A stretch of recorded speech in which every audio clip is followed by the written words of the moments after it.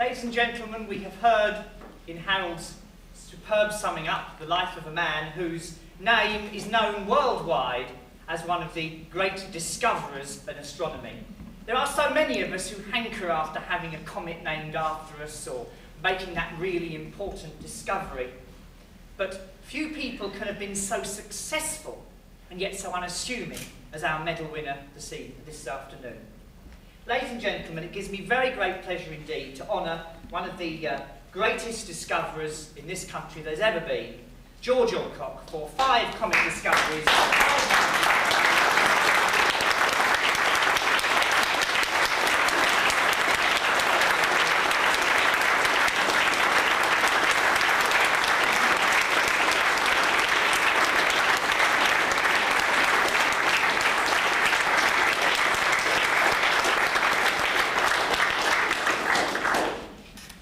It's going to be rather difficult for me to follow Harold Ridley's summary and not feel too disconcerted. I actually began astronomy in 1924 when I was given a 2-inch telescope which had a dark solar piece of glass so that you were able to see the sunspots quite clearly with the use of this telescope. It was a very fortunate time because in 1926 and again in 1928 the sun had a double maximum, which has been rare this century. It did do so quite a number of times previous to that date. In 1930 I saw an enormous, very beautiful fireball dropping down in the western sky when I was crossing the river bridge at Peterborough, which so interested me that I wrote to the director of the meteor section. The director was unknown to me, and it was some time before the reply returned. And it was, as you have already been told, it was Mr. Prentice at Stonemarket. And I worked with him from 1930 to 1954. But in the meantime, before, it was nothing to do with Mr. Ridley becoming the director of the meteor section. I had been in contact with Dr. Merlin, and he had sent me a position of a comet which had been discovered by the Czech astronomer Parasdusakova in 1951.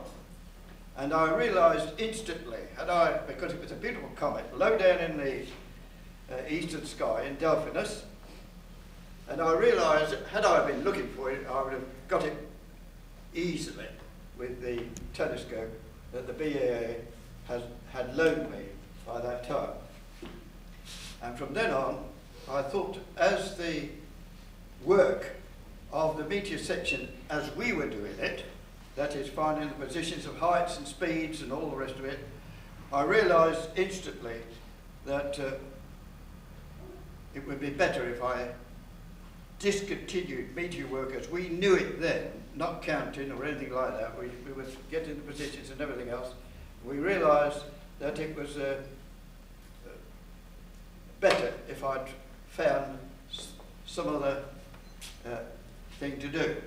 Well, no comet had been discovered in this country since 1894, so the chances of finding a comet, even then, to me, was almost impossible.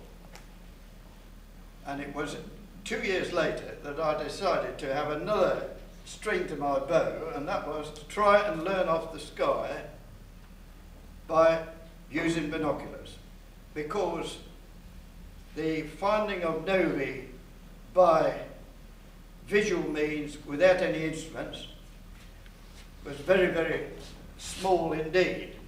In fact, you can remember there was one in 1901, 1912, 1920 by Denning, 1934 by Prentice. I was disappointed that morning not finding that novae. It was the first morning when I was going back to work.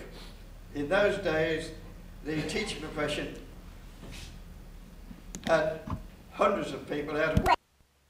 They had, the Labour Party of the 1930s had accepted a large number of students because they were going to raise the school leaving age. And that never occurred. And I was one of those who for the next 5 years only had jobs here and there in a very, very spasmodic manner. And it was the next morning, after I'd been out of work at all for about 6 or 8 months, that I had to go back to another school on supply. And so I packed up at 1 o'clock in the morning. After observing from about 7:30, I stopped at 1 o'clock that morning, and sure enough, had I carried on for another hour or so, that Noe would have been right bang in the middle of the part of the sky which I should have been looking at. So I missed 1934.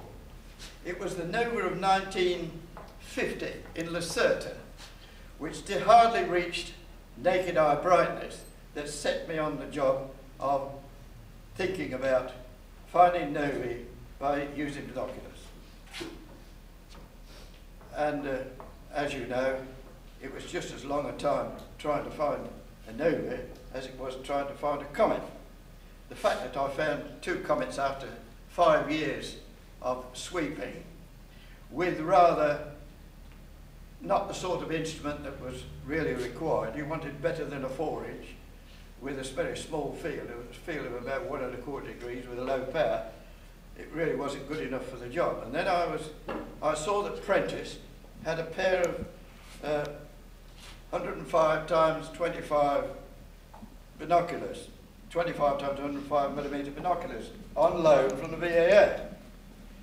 And without a word, I looked through these binoculars one night when I visited him and didn't give him a chance to say I couldn't take them, and I brought them home to Peterborough. Unfortunately, they hadn't got a stand, and so they had to be rocked on the top of my temperature screen, because I'm a meteorologist more than I am an astronomer.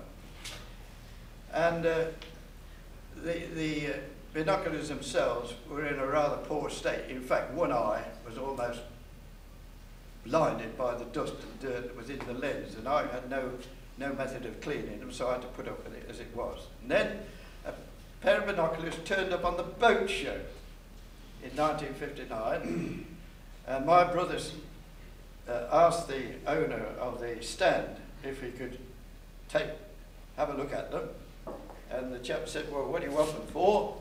So he said, yes. So he said, well, take them home, take them away with you. And they were brought to me on the back of a lorry. The stand didn't arrive at that time. And so in 1959, April, I started using binoculars for comet sweeping. And as you have been told already, I got 2 comets in a week. And of course you have the impression, I suppose, you're going to get a comet the next week, you're going to get a comet the next week, but of course it doesn't work out that way.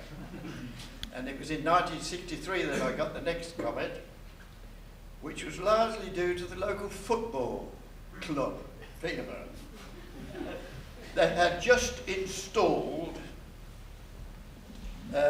lights to cover the field. And as a result, instead of starting at 7 o'clock that evening, it was quite impossible because the glow was right over my northern sky. I decided to get up at 2 o'clock in the morning and start sweeping for comets then. And sure enough, it was because of that, I really ought to thank the local Peterborough Football Club. It was because of that that I got the next comet.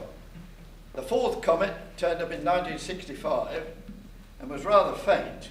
And Secchi had just discovered that magnificent comet that went down into the southern hemisphere, almost a naked eye comet.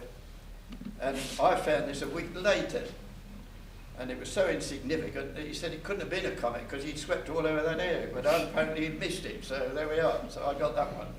And then, of course, I had to wait another long period from 1965 to 83 before I got another one. But really, I stopped really being really interested in trying to find comets, because in 1967 I had thought I had seen a comet in a brilliant sky down near Gamma Cetae, only to find out I couldn't find it. After going inside and searching the sky atlas, I couldn't. I went out again and I couldn't see it again.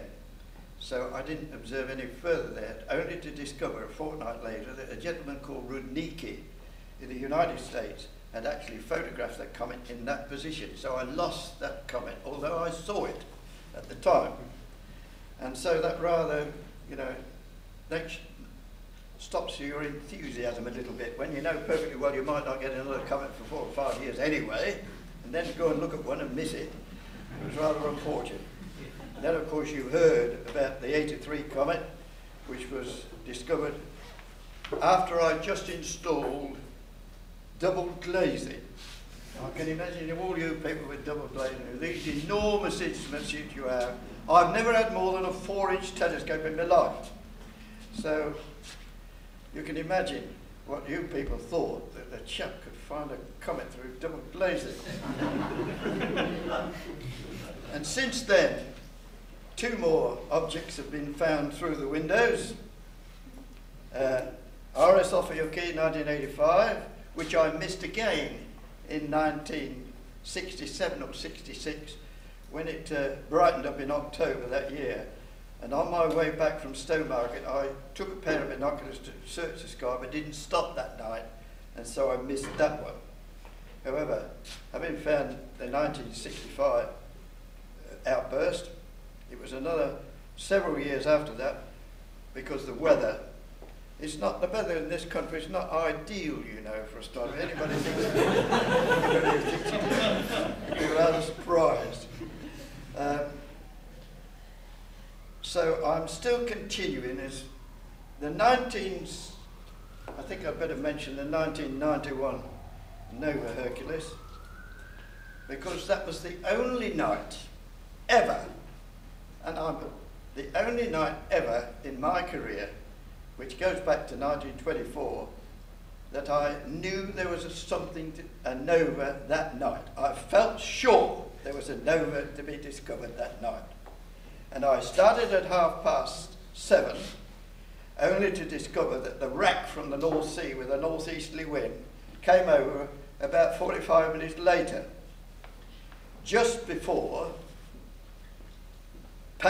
Roy Panther phoned me to say there was a brilliant aurora.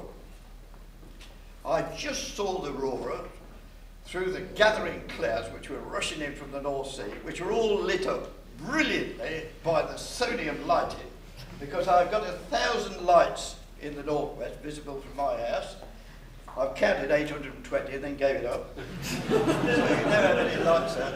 You people who think you ought to do something about lighting, well, I ought to, I suppose. And then I stopped, and it stayed cloudy the whole of that night until I woke up at 4:05 the next morning.